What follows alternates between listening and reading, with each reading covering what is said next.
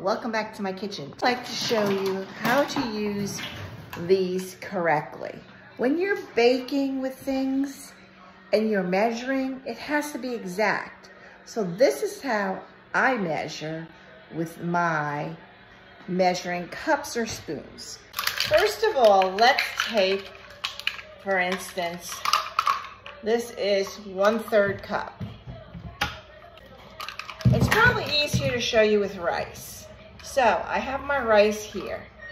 And what you would do is, see, that will be considered a heaping 1/3 cup. We don't want a heaping.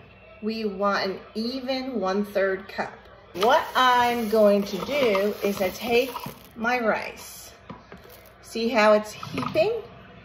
And I take my knife and I just push